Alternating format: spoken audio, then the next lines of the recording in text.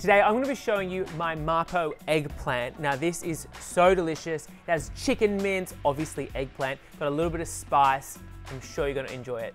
Okay, so to get started, you want to make sure that you've got all your ingredients ready to go because this is quite a quick cook. So first of all, I'm going to turn my wok up on a high heat, like so. Now I'm going to get that really nice and hot. I've got some vegetable oil. I'm going to add about a tablespoon of vegetable oil and get that really hot, okay? Got 500 grams of chicken mince. So once that gets hot, I'm going to start adding that.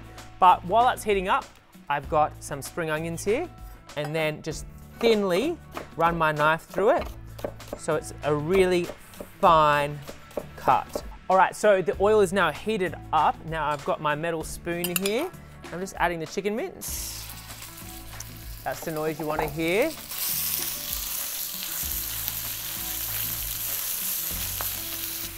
While that's cooking, I've got some ginger and a little bit of a mincer here. So I'm just going to finely grate about a teaspoon and a half of fresh ginger.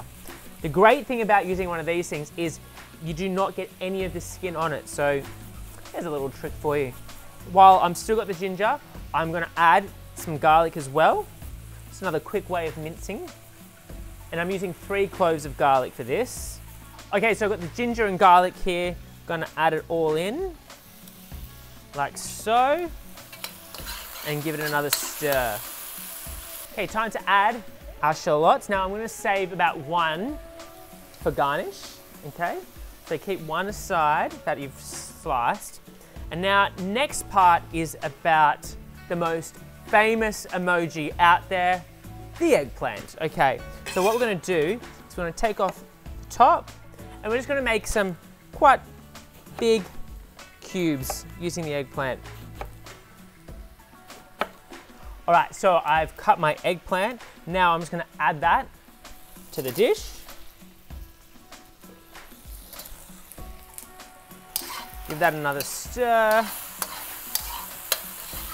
Okay, so now that's all going and that's on a high heat, time to add in a lot of our flavouring. So I've got some Shaoxing wine here, just about 2 tablespoons of that. Got just a bit of a glug of soy sauce. Chicken stock, I've got just over a cup of chicken stock. Adding that in. Now, white pepper, a must. Here I've got some bomb-ass chili, literally, that's what it's called. So I'm gonna add about a tablespoon of it. Now this is totally optional in terms of how spicy you want it to be. So add leisurely. So I'm using palm sugar today and it is rock hard. What's rock hard? Clarissa.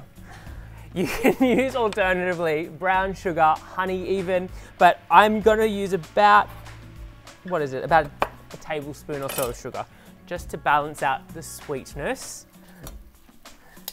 Okay. Now, because I'm in a bit of a hurry, I'm going to put a lid on this, which will mean it'll just get it happening a little bit quicker, okay? Okay, so this has been cooking for about 20 minutes. Now, just to finish it off, I'm gonna add some sesame seed oil because it's got this a beautiful nuttiness and flavor. Okay, you don't need too much because it's quite a strong flavor. Turning off the heat, quick little stir. Now you can serve this with rice, but today I'm going to be serving mine with some egg noodles. I guess this is kind of the like Asian version of like spaghetti bolognese maybe.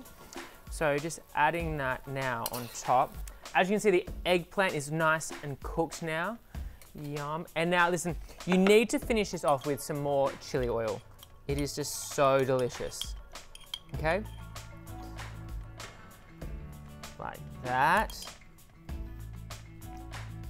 Now this is spicy, so if spice isn't your thing, just maybe get a less intense chili oil. And now I'm just topping it with some fresh shallots. Okay, just for a little bit of freshness and crunch.